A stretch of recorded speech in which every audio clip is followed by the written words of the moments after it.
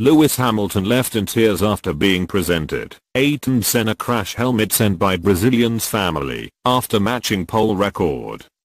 Even with a lap as supreme as the one to take pole position for the Canadian Grand Prix, there isn't much that can take Lewis Hamilton by surprise in Formula 1. But after setting the fastest ever lap around the Gilles Villeneuve circuit, to beat title rival Sebastian Vettel to pole by over 0.3 of a second, the Brit was caught on the back foot with a rather special present. Hamilton's lap took him level on 65 pole positions with his childhood idol Ayrton Senna, and in the post-session interviews on the track he was presented with an actual crash helmet worn by the late great Brazilian sent to him by the Brazilian's family. Speculation as to whether he was actually going to make just one stop and therefore race with a much heavier fuel load.